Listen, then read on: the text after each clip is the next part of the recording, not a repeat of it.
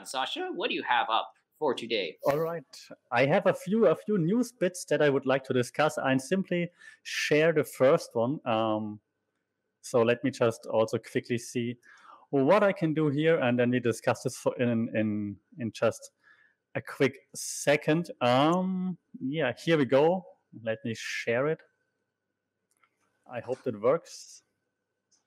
All right. So you can see here an article on BBC talking about what just happened.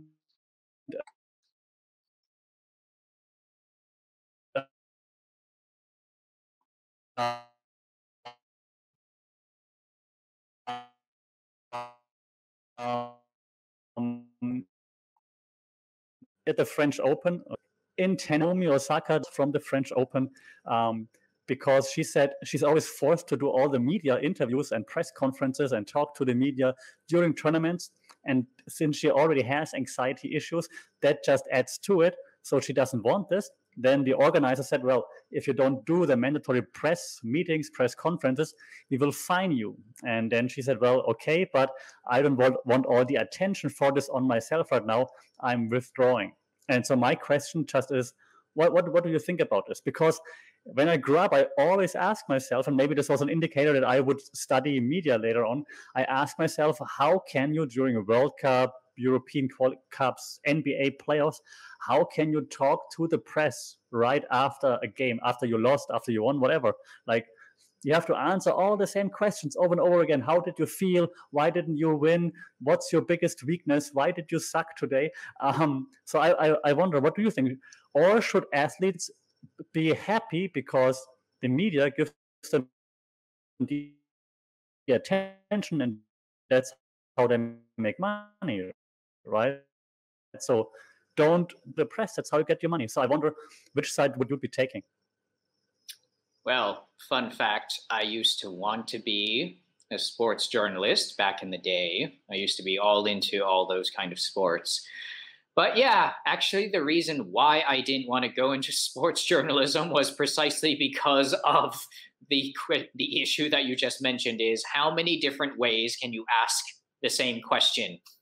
And that's usually what sportsing is. And I think there used to be a meme there that basically kind of was a parody of sporting interviews, which was basically, so the kind of reporter says, so how is your sporting? And then the athlete basically is just saying sporting some more, sporting.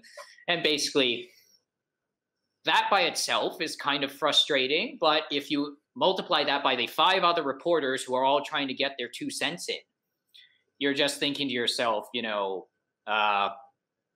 well, what's really the point?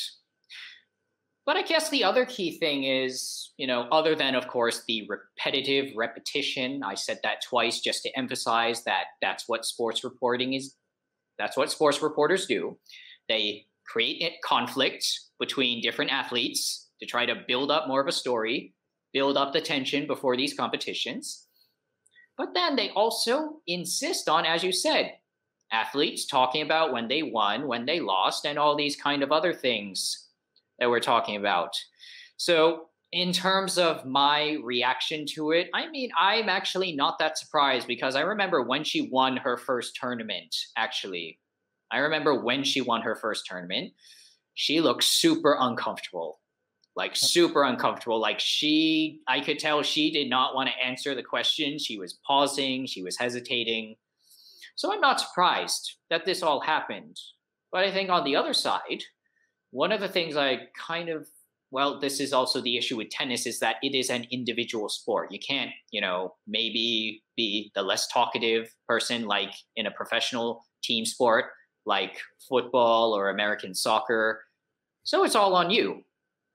But the one thing I do hope that Naomi Osaka is going to be able to do is hopefully show that she can come back, because she is a brilliant tennis player. She is a really brilliant tennis player. And I think if she can get a little bit more comfortable with being in the spotlight, she can do a lot to kind of bring awareness, not just to various social issues, but also to how we can deal with mental health. Because I don't want her to just shrink away from the spotlight and refuse to play tennis anymore because she can't deal with the limelight, because I think it kind of sets a bit of a bad example for kind of the younger generation, because I mean, I'm not kind of making light of what mental illness actually is. Mental illness is something that a lot of people deal with. So, one key thing that I hope to see from her is I hope that she does bounce back and she comes back and becomes a bit more confident, because, you know, at the end of the day, you're just answering questions. It's not a super stressful kind of environment, because from last I checked, I know it's kind of changed a little bit, but I don't think that we get super duper political in these conversations. Like, if part of the conversation was bringing up, oh, what's happening in Israel, what's happening in Palestine, I would be very uncomfortable as well. But I think that this is something that she can bounce back from. And I hope she does, because, these kind of issues, everyone's got to get help. Okay. Sometimes we kind of don't emphasize enough that people should get help when they're feeling these kinds of things. So I hope she bounces back and she comes back, because I would hate for her to stop playing tennis because she's not comfortable with all this attention and all these interviews. It's kind of, we like to talk about jobs and things we don't like about jobs. This is just part of the job, but it is going to give her a big platform if she can start to utilize this. So yeah, I understand where she's coming from, but I hope, she does learn how to kind of deal with this limelight, because that's what a professional athlete is all about. And it gives them so many more opportunities to make changes related to the celebrity activism we were talking about. It is good that athletes show that they care more than just their endorsements. So hope she gets the help. And I hope this is, just one of the few tournaments that she misses. Yeah, I agree. So I'm torn between both sides, but I also think she has the potential to use her platform for something good, because she's an amazing tennis player. And I remember also when she started winning the first tournaments, she was so happy, like on the court, but then off the court, she was really tense. Like, I don't know what I'm going to say now. And she got invited to Oprah and whatnot. And she was really like, I don't know what to do.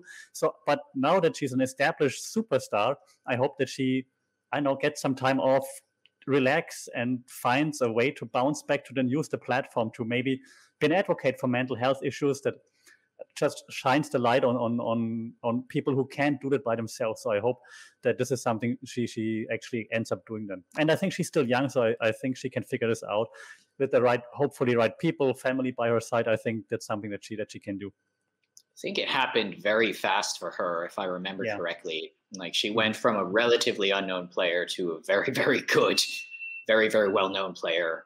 So I think that would have been like a hard transition for anyone, really. Yeah, interesting stuff. And also, by the way, feel free to leave your thoughts on Naomi Osaka and how we deal with these kinds of mental health issues, because they're prevalent. They kind of exist everywhere. So we should not be suddenly thinking that, actually, and I think that you've seen this kind of information before, John Sasha, mental health issues are increasing, not just because of the COVID pandemic, but also they've been increasing even before. So these are things that we should be keeping in mind. Yeah, mental health is nothing to take like not serious, to take too easy. I think it's a big issue, serious issue, and we shouldn't be making fun of it. We should really look into it and give everybody the help they need, I think. And if then a famous player, celebrity helps to shine a light on this issue, I think that's just something positive in the end. Yeah, empathy, key thing. A lot of people talking about empathy.